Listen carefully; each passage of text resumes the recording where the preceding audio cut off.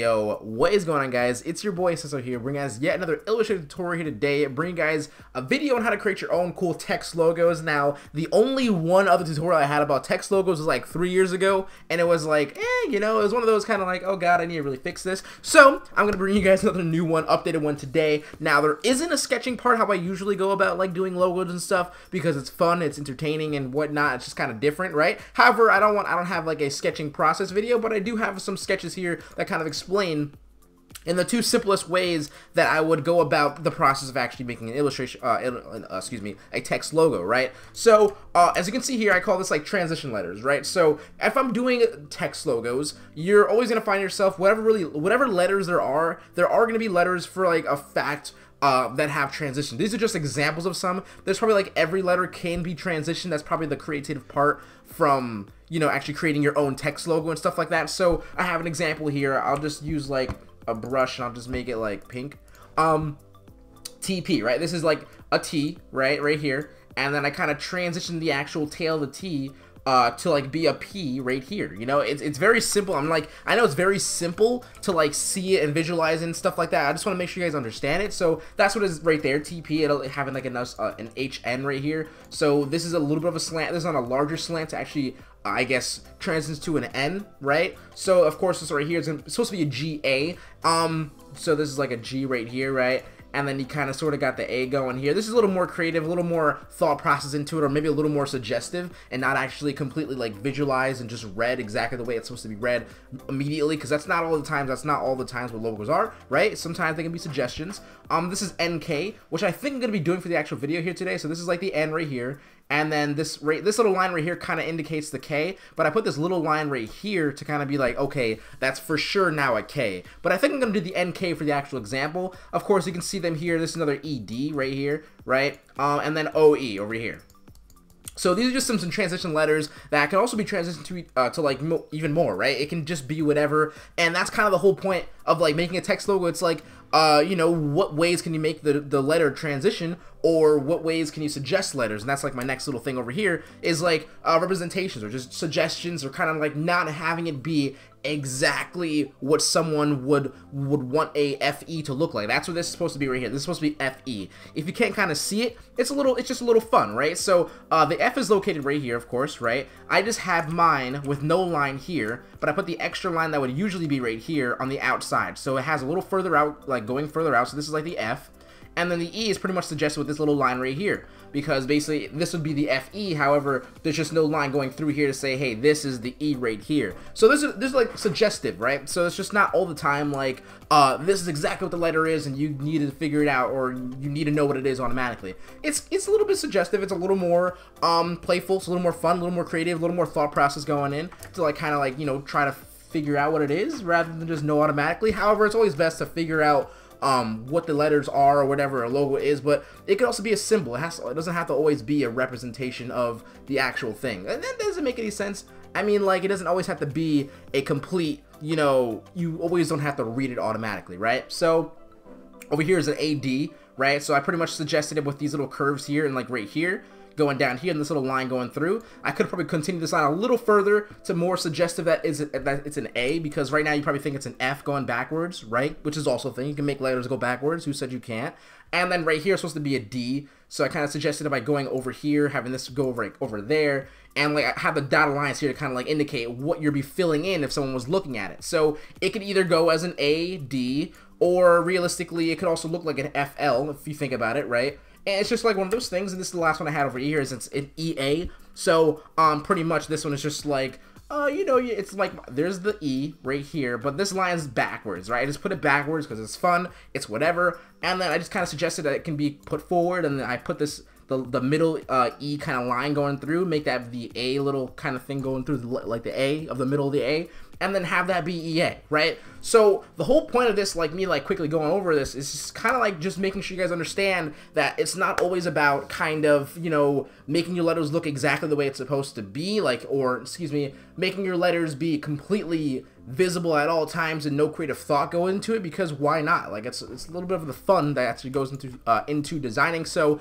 of course, every time I try to make a new logo tutorial, I try my hardest and my best to like give you guys new information, new kind of inspiration, just to kind of like go through, be like, hey, that's a pretty good idea. Maybe I should try this instead of, you know, always sticking this way. So just thinking of other different ways to do something, go about something will definitely help you guys out in variations, creativity, all that cool stuff. So that was my little quick, fun little introduction right there of how to like actually create a nice little text logo through the sketching part. That's what I would probably usually have if I was, or if I did like a sketching, you know, part, I would probably sketch these things out and say the same exact thing. However, why not just have it done already and just be ready to go really quickly? So, okay, sweet. So 200 likes on the video equals a secret down below. So do not forget, we're going to go ahead and get this thing going, and let's go ahead and start this thing off. All right, so let's get this thing going. So pretty much the one thing I'm going to start off with for sure is basically the little kind of, I guess, shape to start off with. So basically I made a nice little shape by using the M tool, of course, the rectangle tool, and kind of just went ahead and kind of made a nice little size rectangle that's going to be like the width and everything of my actual letter concept, my logo concept, my text logo. Realistically, you want to do this only because, like, of course, we're not using a font, we're of course creating our own letters and such. And like I said before, I think I'm going to be using the example of the NK, and I'm probably going to add an E at the end of it.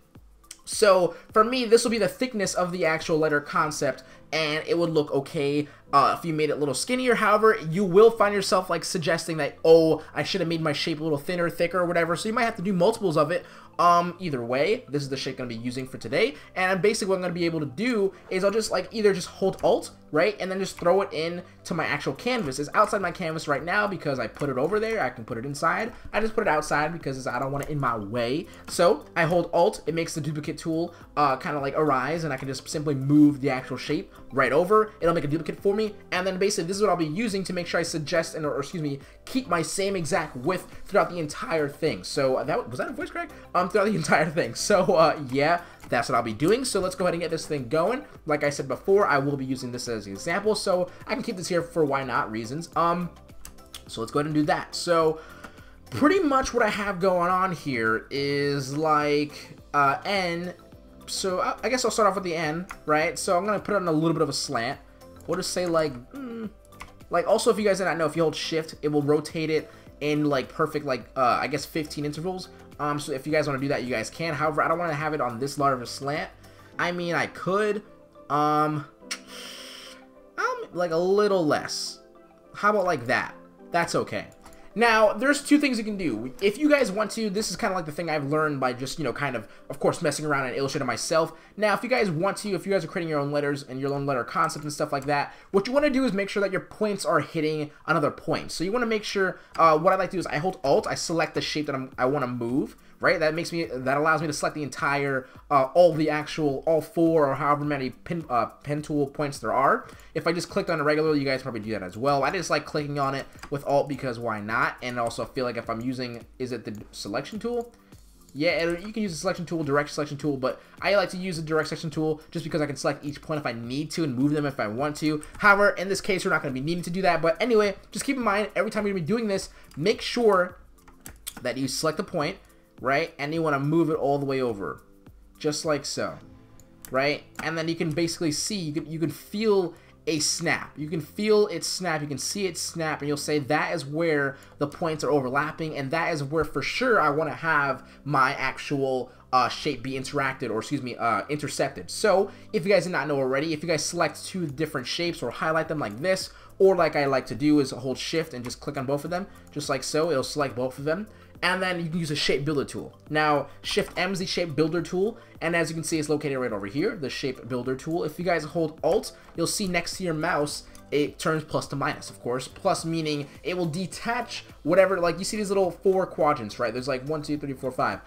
5 different shapes now that, you know, are created because these two rectangles are I guess, intercrossing. So if you press plus, or if you just didn't hold anything, you just selected one thing with the mouse having a plus near it, it'll basically make this into its own little shape, and you can move it if you guys wish to.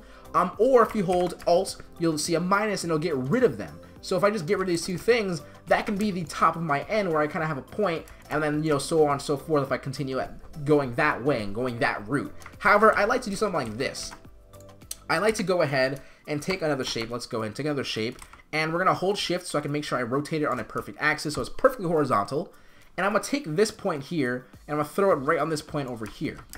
Now, you can either just like make another shape like so, drag it all, Shift M, shape builder tool, and get rid of it with holding Alt. You can do that, or you can just be human and kind of just move it by selecting the points, just moving it over, holding Alt if you guys want to. There we go.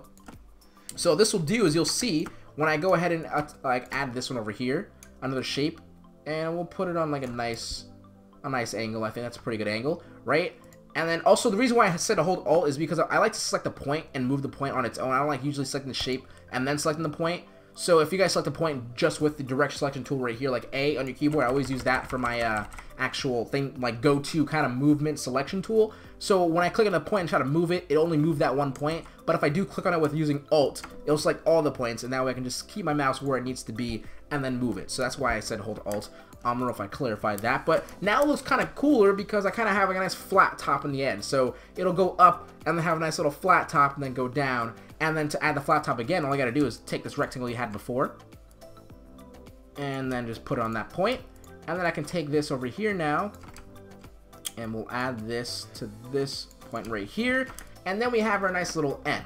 Now, for me, I can see that this needs to be fixed because this is not lined up at all. It looks really weird right now. So what I'm going to go ahead and do is I'm going to drag these 2 points a little further out. And you'll see where the actual shape was prior to it. So if you just want to drag it out, kind of keep it in the same exact place, you can do that as well. Because I want to drag this out because I want to cut this perfectly. Because if I try to cut it right now, and the way I would do that is I would use the rectangle tool. And I would cut this so it's flat, perfectly matches up. But if I tried to use the shape builder tool, it'll cut this out the way I want it to. However, it's still going to be empty space right here, and so it'll look awkward. I want to make sure I have all this entire thing cut out where it's flat right on the bottom. So the way I would do that is take these 2 points like you saw me just do, right? Shift click on them, drag them out, make sure you're still lined up perfectly, and then I'll shift click or shift M and then use the actual shape builder tool and then cut it out just like so, because that is how I want to have it. Right? Same thing with the top here. I can do the same exact thing. Let's just drag it up a little bit. Take a nice little rectangle tool. Make sure it's on the line. Shape builder tool. And then cut it out. So now we have our N. Our N is located right here. The N is right here as well. So now I got to add the K to it. So it's kind of like the little fun part where you kind of say, hey, what do I want to add this K at? So I'm going to go ahead and kind of put it on a further down. I don't know. I'm getting picky now. That's not terrible. It's not a terrible like angle. Can I have it K? I don't really know. I want a little bit more. Sure, that'll do. I'm gonna make sure I extend this out a little bit more because I have to cut out the bottom.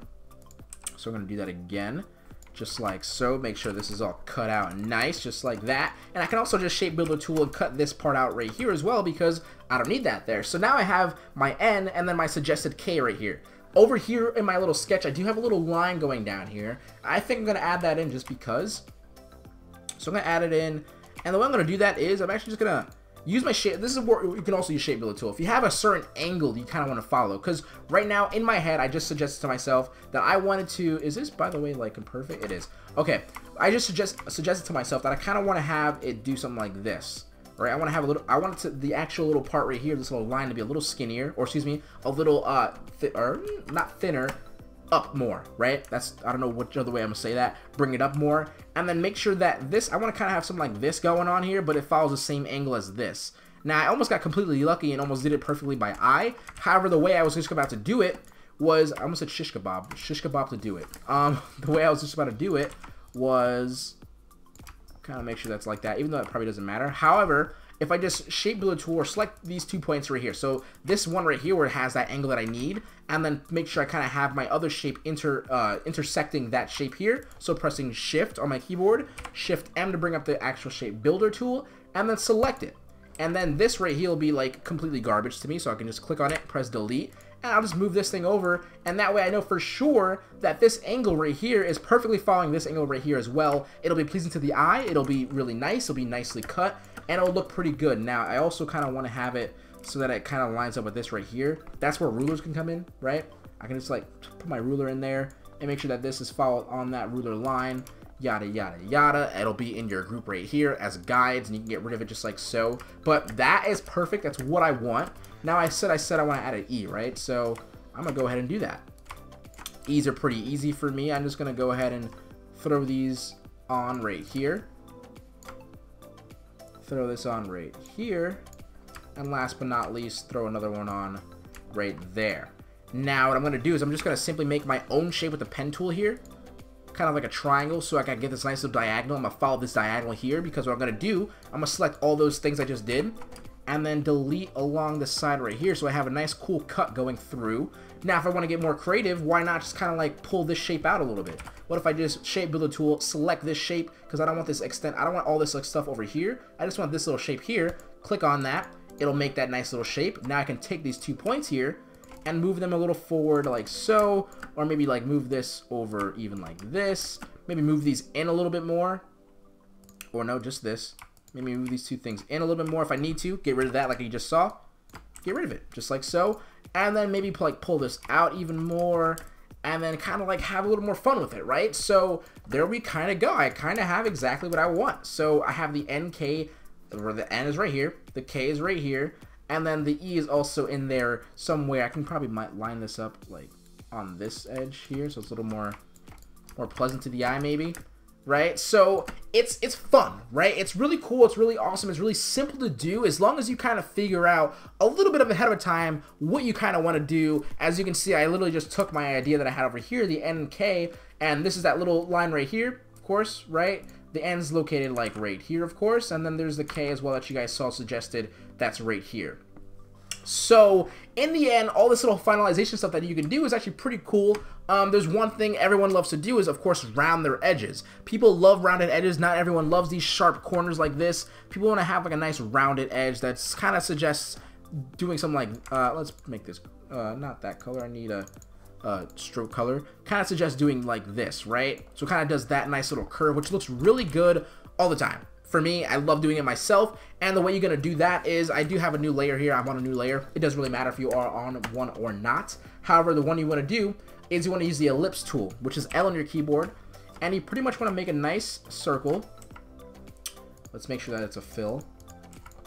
Take this nice little circle here, and then with this circle, depending on if it's like an ellipse or more of an ellipse shape or whatever, depending on, you know, your circle shape, I'll make it a little bit more of an ellipse kind of a shape, not perfectly circular. And then what you basically want to do is you kind of like have to see these this little green line here suggests the outside stroke, the outside edge of the actual shape, and you want to make sure those touch the outside shapes of this shape right here. So this shape right here needs to be touched. As it, you can zoom in a little more. It's not really touching. It's touching now. And then over here it's touching maybe a little bit too much. So maybe kind of make sure you kind of fix that a little bit, and then fix this a little bit. Right, and then make sure this is still touching. And then basically what happens is, if it's not touching, you'll see from when you use your shape builder tool again. So I'm gonna select all of it. So I'm just gonna kind of highlight this area right here, so it selects all the shapes that are involved. Shift M on my keyboard, and you can see everything is touching perfectly. Now let's just suggest or make a complete mistake on purpose, saying that this edge wasn't touching, or this edge wasn't touching either, but I'll make this edge touch, not the top edge. But if I did that, and if I use the shape builder tool, this is touching, but now if I try to get rid of this, it'll get rid of this entire shape, because this circle is not touching on the edge. But now that I'm going to go back and make sure I had it touching, I can just delete them just like so. And now I have a nice, awesome, cool, no longer sharp corner, and it's actually just a nice, simple, rounded corner, and you can pretty much go through it the entire way. Just like so. I'm going to kind of do this a little more rougher, however you get the point, right? And you can see you have nice little rounded edges now. So you can do this through the entire thing, the entire project. You can do that. So kind of like, yeah. Also, when you're done with the entire thing, if you guys want to, and you like see, like you can see, of course, there's a whole bunch of different shapes within this actual design. If you want to move this one kind of like this little part right here, because this is all connected, you can't do that unless what I would suggest you would do is you would take where your group is. This is the entire stuff right here. Take this group, hold Alt, drag it up, just like so. It'll make a duplicate of the entire layer. So you're gonna have two of the same exact thing. You can lock this up, call it your backup, and what you're gonna do with this actual layer, you can get rid of the shape as well. You can just basically select the entire canvas or the entire actual project, bring your Pathfinder up, which is located in Windows, Pathfinder, and then go to where your Pathfinder is, shape modes. The first one says unite. If you guys can suggest what happens next, if you press this button, it unites all the different paths together. And if you just drop this down, you can see it's all in one nice group, besides the other, this and this right here, right? So this entire thing now is that entire group right there. So if I want to now, if I want to move this, I could, or if I want to recolor just this NKE part, I can go ahead and just kind of click and recolor that and have 2 separate colors. Kind of have like a, what is it called? What is the word called when there's like something, like everything's the same besides that one thing? An anatomy? Dude, what is it called? An anatomy. It's an anatomy. Something like that. I don't know, but basically that is a tutorial for today. Hopefully you guys understood everything. Hopefully I gave enough tips for you guys to go ahead and create your own cool text logos. And as always, guys, 200 likes on the video equals a secret down below. I have no clue what the secret download is. If you guys want the AI file to this, just let me know. Of course, do not forget to follow me on Twitter at SessoHQ. Do not forget to subscribe if you guys haven't already. And of course, check out my Sellfy, sellfy.com/SessoHQ for any pre-mades and packs as low as $3. Thank you guys so freaking much, and talk to you guys later. SessoHQ out. Peace. Don't forget to keep smiling, stay positive, and stay freaking productive, guys, even though it's freaking snowing outside. Later.